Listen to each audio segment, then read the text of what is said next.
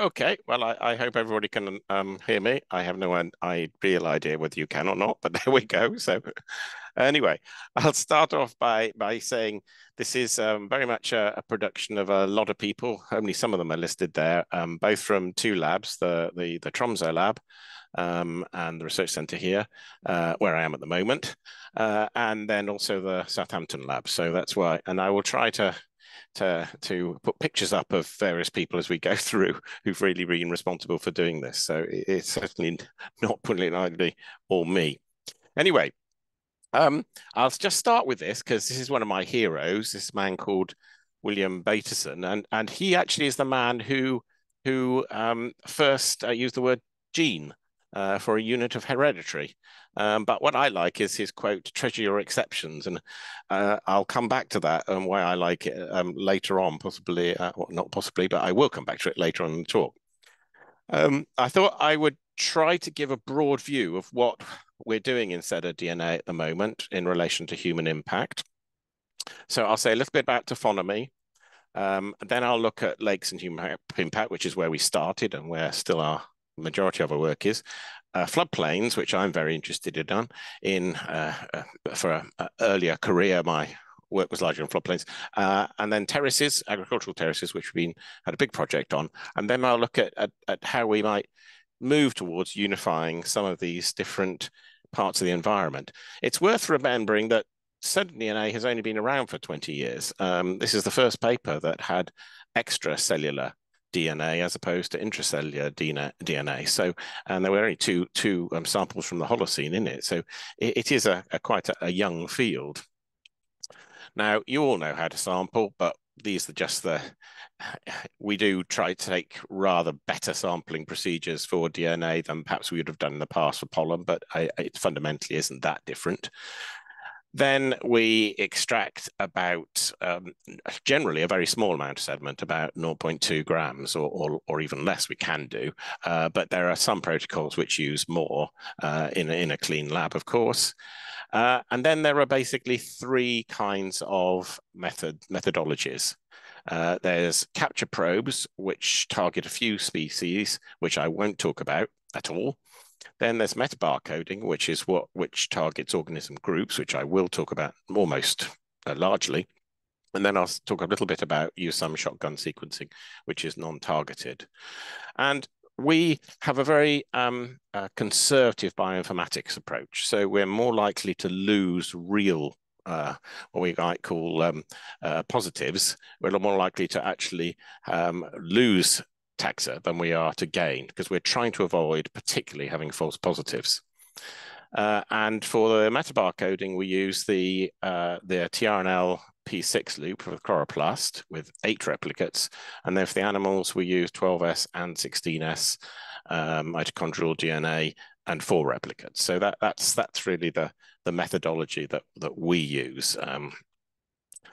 Now, obviously, we're very interested in trying to understand the taphonomy of SedaDNA because that controls really its potential and how we can interpret the results. We know some things. We know that it's adsorbed onto mineral surfaces, especially calcites, and also clay minerals via cation bridging. And there's actually some pictures here. The grey, I think this works. These are actually fantastic images of strands of DNA using AFM on mica, I think that is.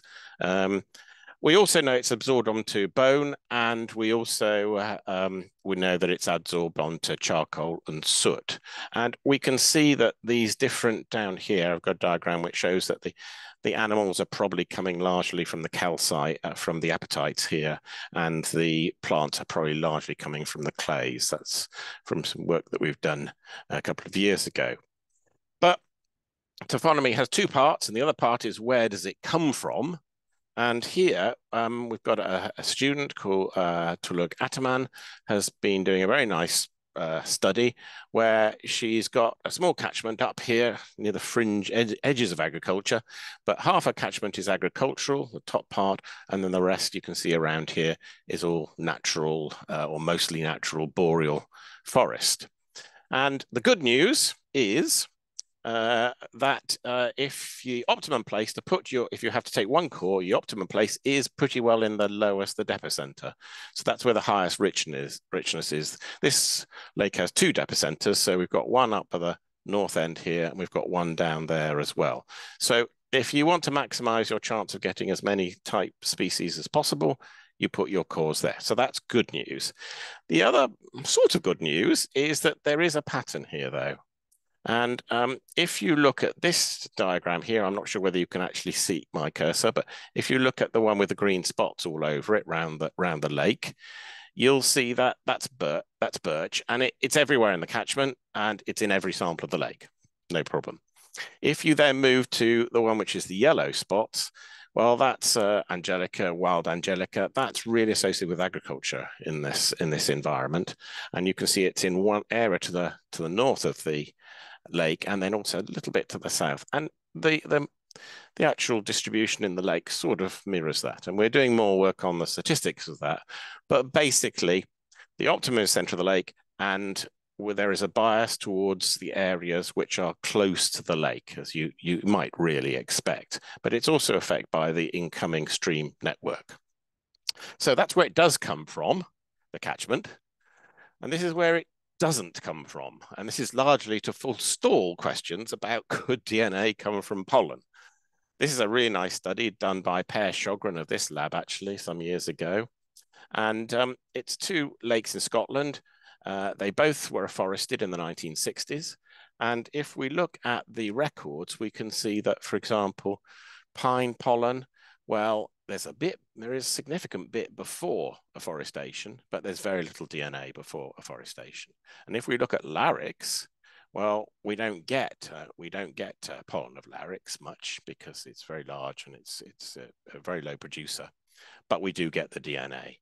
So I think this shows basically, this is just an illustration, quite a handy one, of why the DNA doesn't come from pollen. There's basically too low biomass in pollen. The sporopollenin requires exine disruption, which we don't do during extraction. And also there's very little chloroplast DNA in pollen. So for all those reasons, we basically don't think it doesn't come from pollen. Now I want to talk about three lakes of different degrees of human impact, one in the north with very little, and then two from one from Scotland and one from Ireland that have different sort of types of human impacts over different periods. Northern Norway, which is where we started, a lot of this work started, this is a really nice isolation basin. If you look on the right, you can see that we've got a changing environment from a marine through to an early Holocene freshwater environment, and then how the ecosystem develops into the middle Holocene. And so we've got 177 plants, but the more interesting are the animals here. And you can see that the marine here in the Younger Dryas, all concentrated in the Younger Dryas. Then we get into the sort of coastal, and here we have all the terrestrial mammals and birds as well. And there is human impact here. If you look at the reindeer, you'll see it's sort of spotty, and then there's continuous for those last three samples. The last 500 years are missing, but the last 1,000 years, it looks like there's a much stronger representation of reindeer.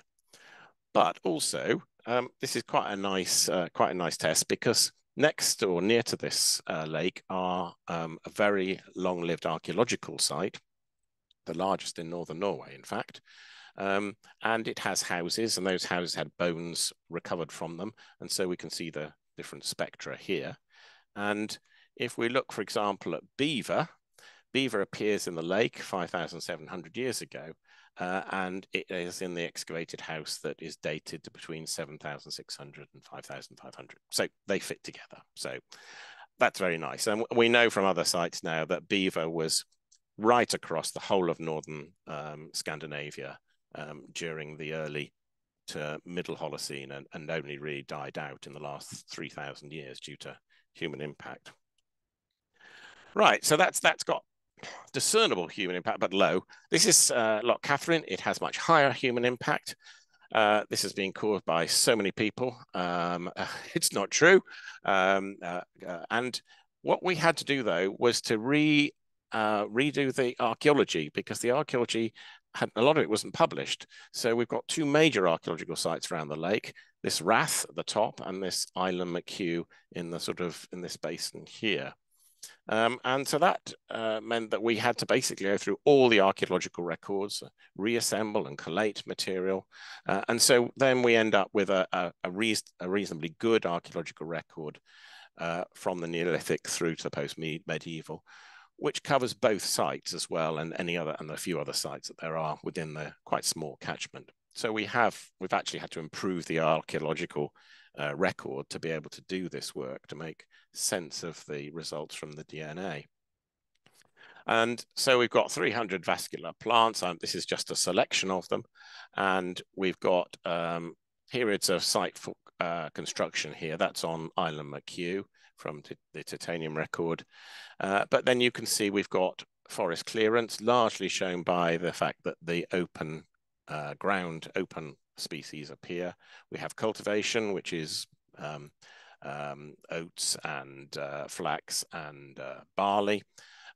We have also a really clear record of the exotics. Ireland is very good useful because it doesn't have so many species, and we know the history of the introductions of these species. So that's very useful, and a bit of eutrophication even in the plants as well.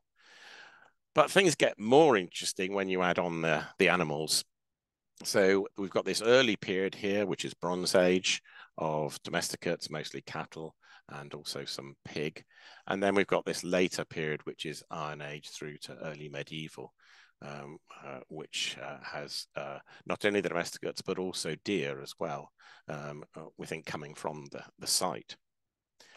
We've also done some authentication. Now, we don't normally authenticate the record from lakes, because they are vertically stratified, and therefore we don't get movement of DNA within the lake column. But for archaeological sites, we sometimes do have to authenticate, and there are two ways of doing it. One is, this is extrinsic. So here we've got a record from the Tower House of the 15th and 16th century of horses being stabled on the Tower House, which is there. And you can see that the only two samples that have horse in it correspond to this period, nothing before. So that's a little bit of confidence. We also have the introduction of Sika deer into this landscape.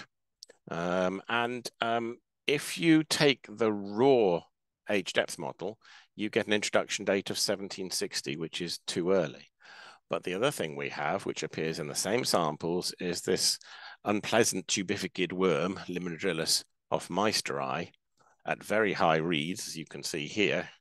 And this, therefore, means that there's bioturbation of these upper sediments. So if you use a small mixing model, you can recalculate the likely date of Sika introduction, and it comes out then to be about 1860 to 1870. Sorry, 1840 it comes out to be, and we know that the introduction is between 1860 and 1870. So we're still a bit early, but it's pretty close. So this therefore shows how important the age depth model is, and how much tubificid worms can cause a problem. The other way of authenticating is using intrinsic authentication, which is damage patterns. And to do this, you have to use shotgun sequencing. And this has been done by the Globe people at Mikkel Winter Pedersen. And you can see here we've got the age depth model with its characteristic increase in the accumulation rate in the last 3,000 years, which is known from the site. But you can see that the distribution of the damage varies from almost very low at the top to about 0.3 mean at the base, and you can see it's nicely distributed. This basically is the aging of DNA in situ. You can see that it doesn't work very well for the animals, and the reason for that is there are much lower reads in shotgun sequencing of the animals, and I'll come back to this and I'll explain a bit more about damage pattern analysis just a little bit later on. We've also looked at fecal stanols in this site because people said, well, the DNA could be from things that are long dead. And obviously, therefore, what do the fecal stanols say? And this is work done by Helen Mackay, and the occupancy modeling is done by Francesco Ficitola. And you can basically see that we've got a record here of those are our DNA, and you can see this very high point here, probably either pig or human, here in the later Bronze Age. So we have this peak that's the peak, and then we have also quite high values through into the medieval period. And interestingly, if you then look at the gut bacteria that you can also get from shotgun sequencing, you can see that there's some correspondence, not entirely, but the highest levels of gut bacteria coincide pretty well with this period in the late Bronze Age. And these are not, these are typically associated with humans, but they actually can be associated with other species, of course, as well, but they are particularly associated with humans. This is something we've only just started doing, is actually starting to mine the data for looking at things like gut bacteria. But I think it's very exciting that you can potentially do this. And then basically we can put this together, and we've done some modeling at this site, which I'm not going to talk about. And so we know that actually temperature and the water table do actually drive some elements of the lake ecology, particularly the biogenic silica. But otherwise, it's a human impact record, and particularly it's a cultural record of a farmstead, a crannog, which is probably a royal early medieval crannog, a castle, a mansion, etc. So that's very strong human impact, which fundamentally is driving the lake ecosystem through changes to vegetation and grazing animals. I want to talk briefly about another lake, where there's a rather more subtle but more particular effect, and this is the Sea of Moyle project, which we've just finished, really. And there were 6 islands, and I'm just going to mention a little bit about the site on Islay, and particularly it's the site of Finlaggan, which is very famous because it was a Viking settlement, where it was a Delrede settlement before that, and then Viking, and then a medieval palace. It was the Palace of the Lord of the Isles. So it's got a very strong archaeological record, and it's been excavated over many years. And here is the selected DNA, just like a pollen diagram, just as bad, really. Not, and they can be worse. But we can see here that we've got medieval cultivation, we've got abandonment phase. We then have the beginning of potatoes, and then potatoes come through and they stop pretty suddenly, which would be around 1850, of course, the potato famine. And then we have a nice representation here of the afforestation, which we know from around the site from the 1980s. So we have a complete record of through the potato period and the Great Famine, and very high medieval Hiberno-Norse palace agriculture, which is when the palace was operating at its full extent. But we have animals, of course. We can see that we have a lot of cattle, we have sheep, and we have pig. Red deer is reintroduced in the 1800s, and that comes out. And we even have a geese peak, and I was a bit worried about the geese peak. But if you actually look at a contemporary illustration from the Great Famine, it is interesting that there's a pig in the background and there's a goose. It does seem to be the case that although this was the period of the leading up to and around about the famine, there still were these animals in the landscape.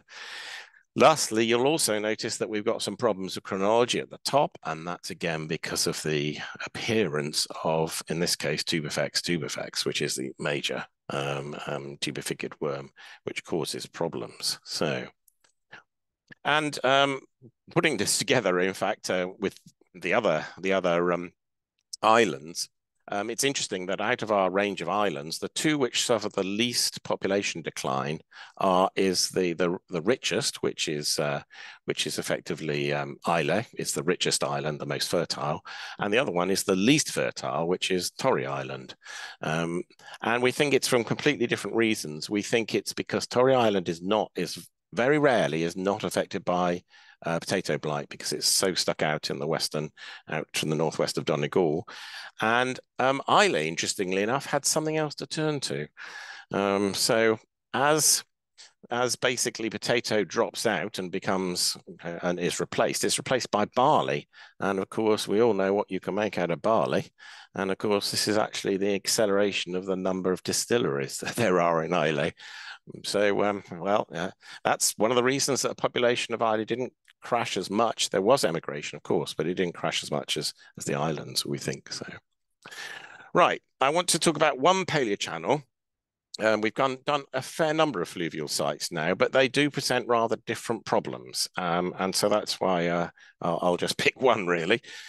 This is a site from Suffolk, and it's a very useful archaeological site, very interesting archaeological site, because it is one of the very few sites, it's Neolithic, that has these frontlets.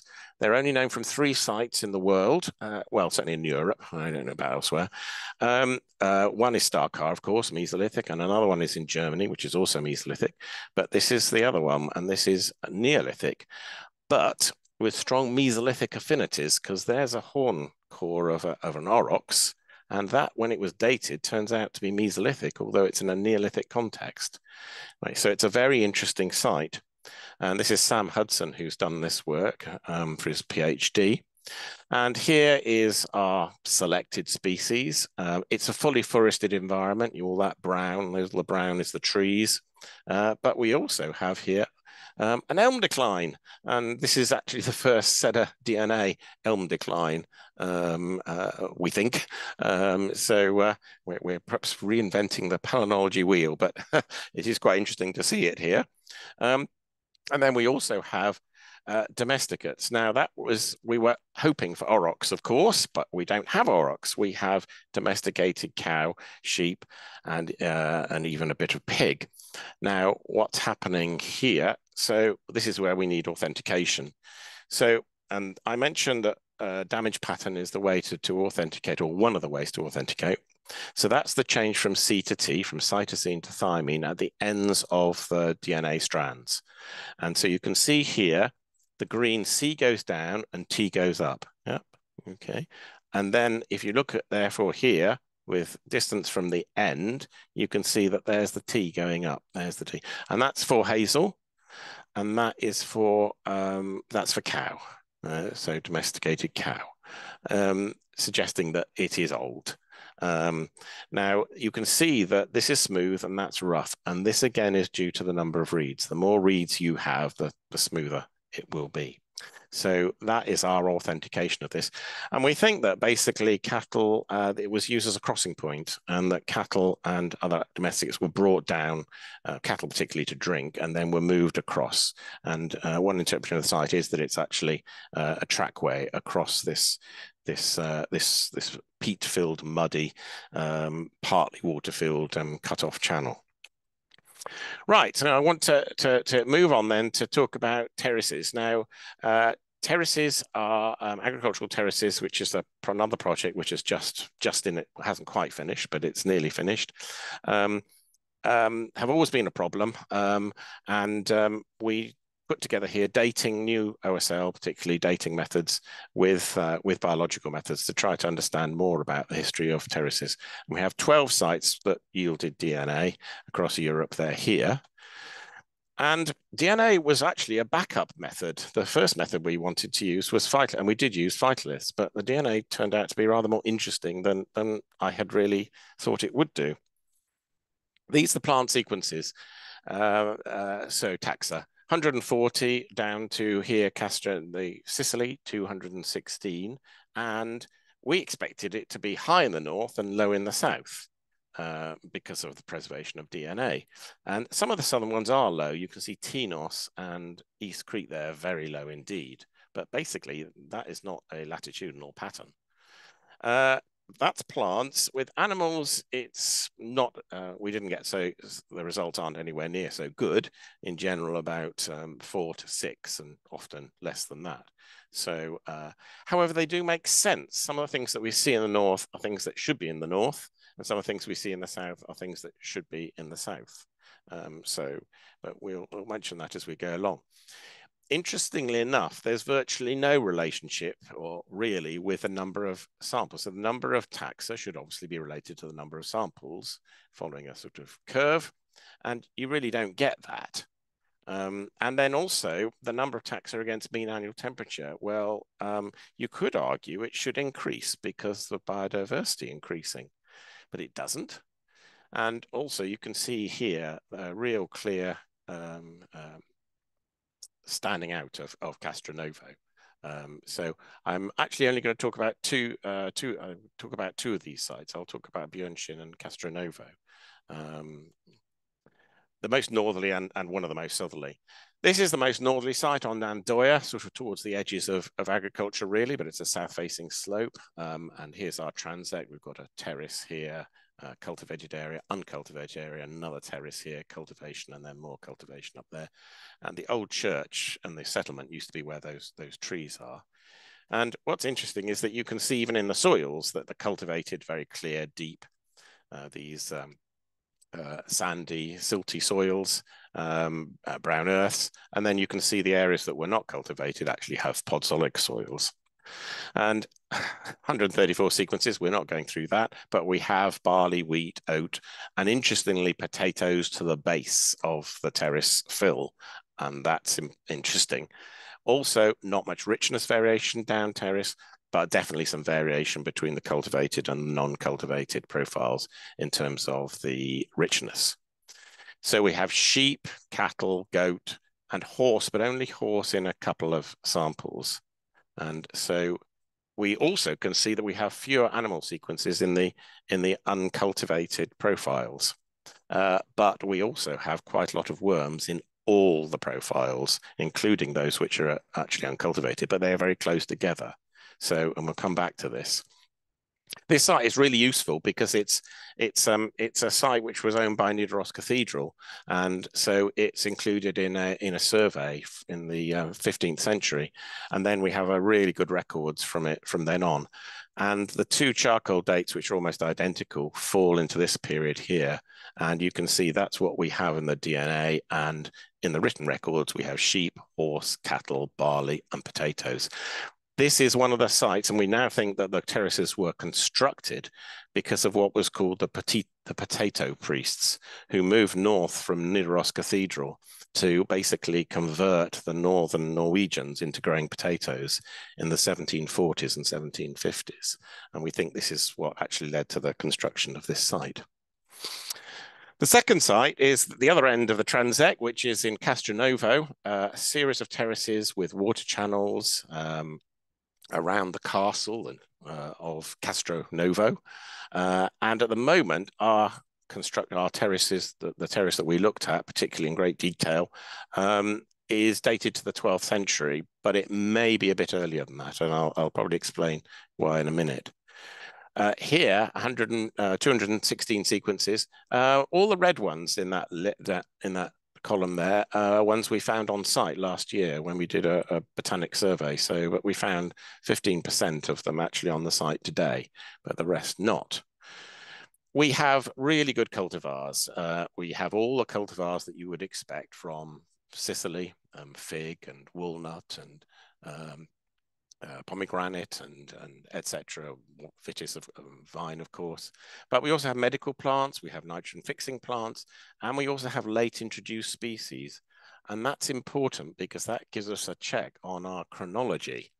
So this is the section, a cartoon of it, and you'll see that the bottom two contexts here, there is no prickly pear, but there is prickly pear there, and this fill was is 17th century because the wall fell down and had to be rebuilt. So we knew that that fill was later, and this is later. So that gives us some confidence that these lower two contexts here, which have all these cultivars in them, are before the date of the introduction, of course, of the prickly pear, which dates the earliest it can be, is really 16th century, early 16th century. And we also get, for example, tomato appearing at the top, but not in any of the lower ones. So it makes some sense, and that's one of the hairy things about DNA is that you can really check things against sort of known introduction records. The animals are not particularly interesting. They're the normal domesticates. Interestingly enough, there's no chicken in the lowest context, and we don't actually have an explanation for that. The other thing that's interesting is that because most of these go to species level, we can be very precise. And we've got this list here, including things like the white mulberry and licorice. It's very interesting. Licorice. It was brought back to Europe by the Crusaders from this area. The Arabian pea was also of Eastern Mediterranean origin. This is a very interesting group of cultivars, and they look very much like an Islamic Norman hybrid assemblage. So the question is, could these terraces really be a bit older than this? But this relates to the dating problems. At the moment, we're doing HiPi dating to try to see whether that's the case.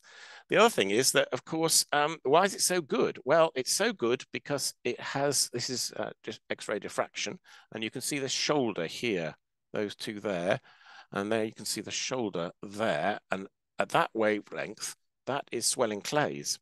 So this site has smectite, and so we have smectite, and then we also have apatite, calcareous clays, and we have illites as well.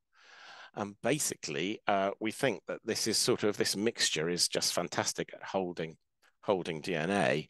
And the smectites are particularly interesting because this is what's called nano-confinement, whereby we think that the DNA can actually enter the structure of the clay. As it enters the structure of the clay, it becomes protected, and therefore it's retained particularly well. And this is obviously of great potential interest for means that SedaDNA, one of the reasons SedaDNA will work outside what we would otherwise think of its climatic range.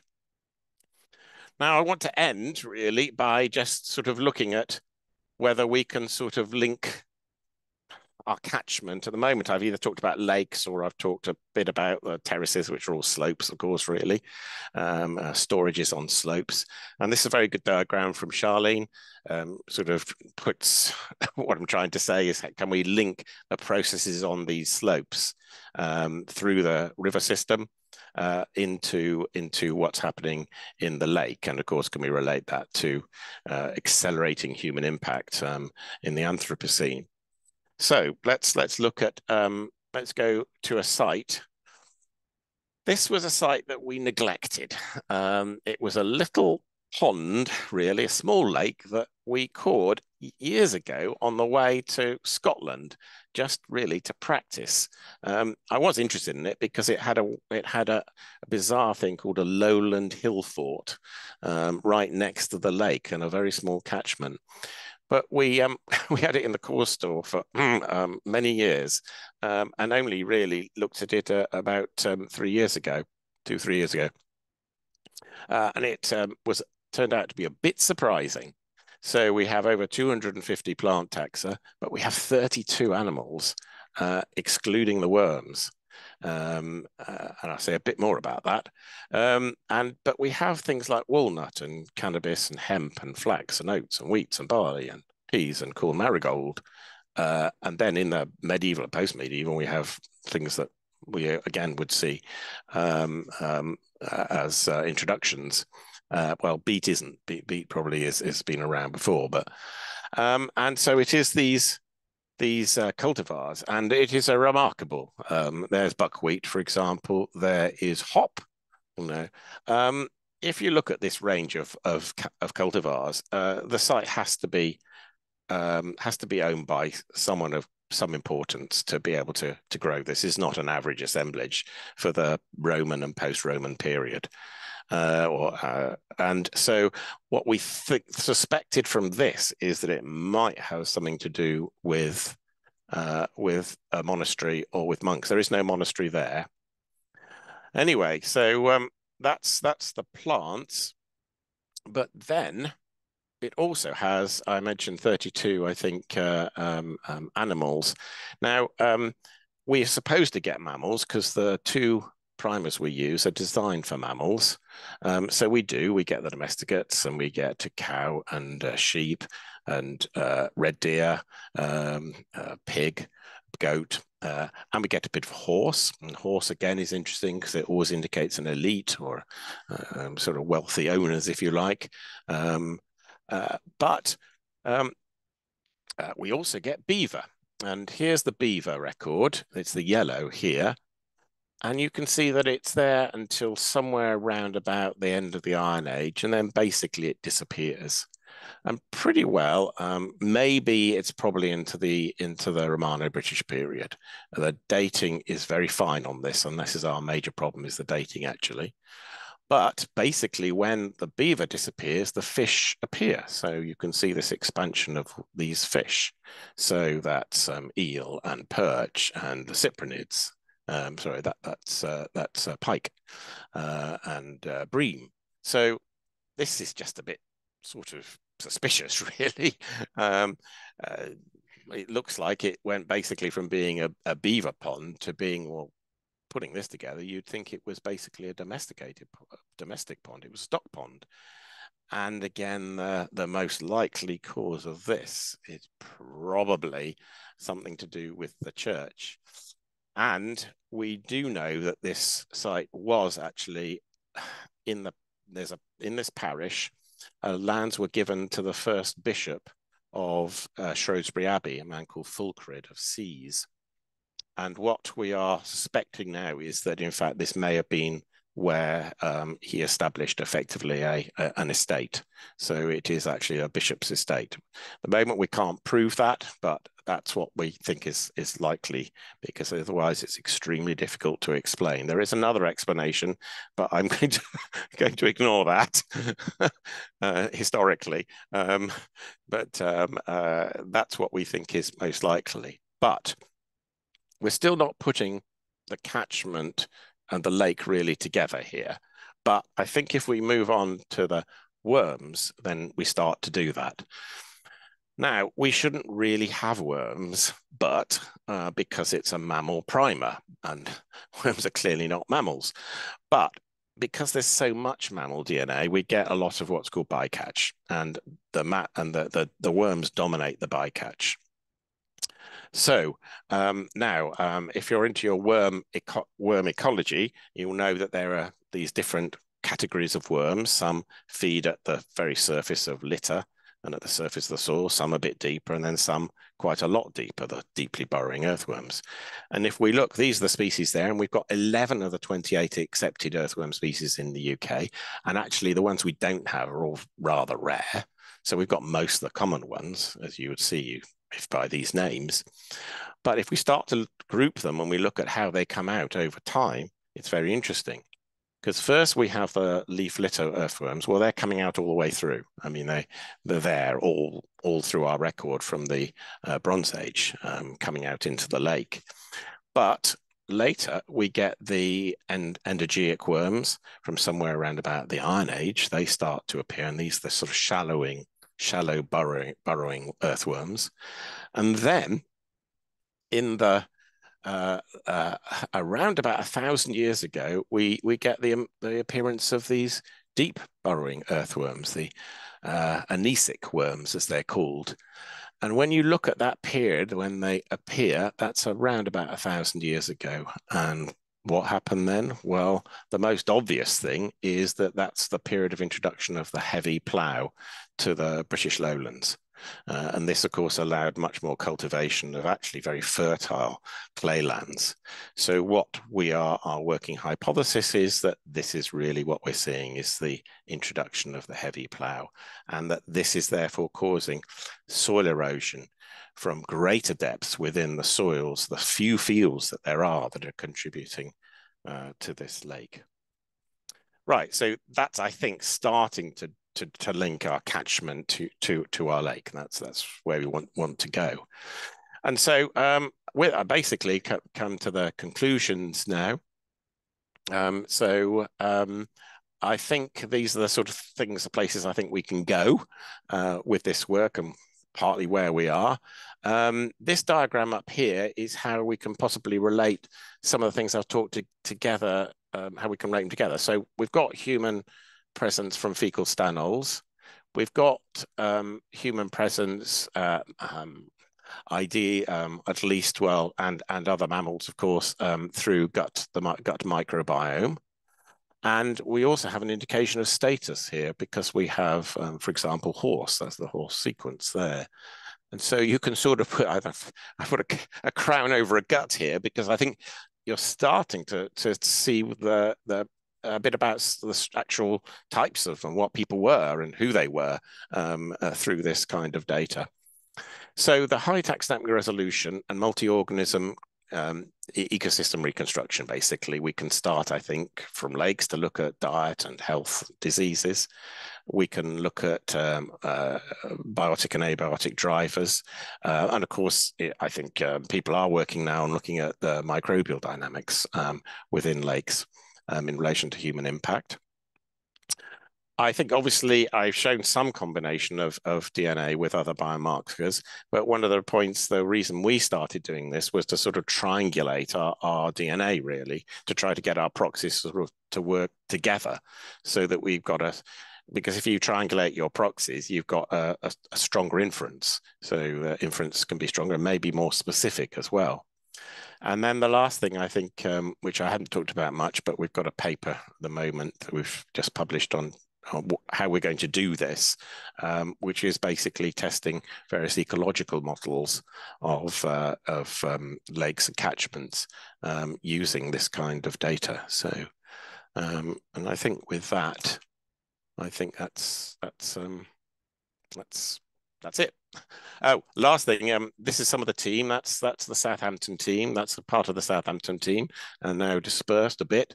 And that's the Arc Ecogen team up in the frozen north. And I'll take this opportunity to advertise that we're running next year the second international SedaDNA, second international DNA conference up here in Tromsø. So this will be your opportunity to come to the very north, and we'll be running a couple of field trips as well up from Tromsø as part of this meeting. So that's a blatant advertisement there. So